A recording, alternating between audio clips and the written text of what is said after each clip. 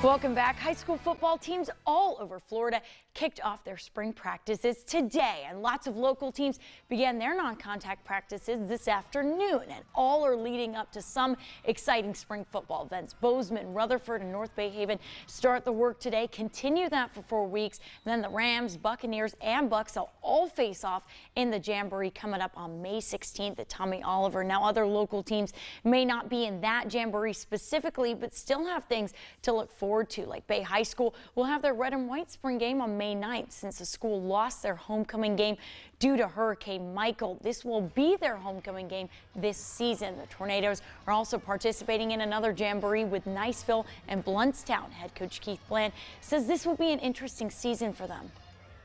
A lot of these kids are young, very little varsity experience. Well, I think we have 2 returning starters from last year's team. So in addition to seniors and students moving away, it's a pretty inexperienced club, but I'm just happy with the seniors we have so far. They've been working extremely hard, showing good leadership for the younger football players, and that's in the weightlifting class. So it'll keep getting better. You know, Bay High's a great school, and we'll continue to work to make it the same great school it's always been. Well, we'll be stopping by practices all this week and next, giving you the lowdown on each team in the area.